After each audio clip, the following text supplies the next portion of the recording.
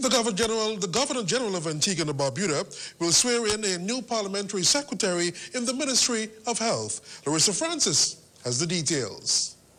As we celebrate International Women's Day, women continue to make their mark in Antigua and Barbuda's history.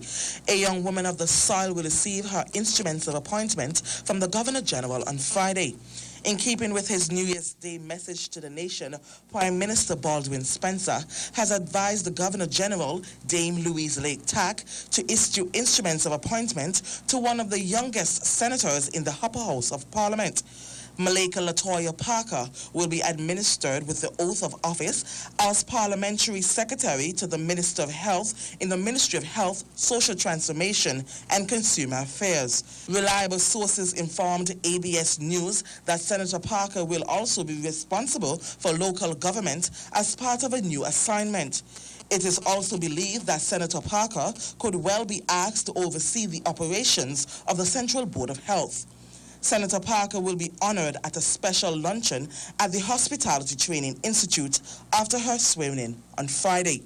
Larissa Francis reporting for ABS News.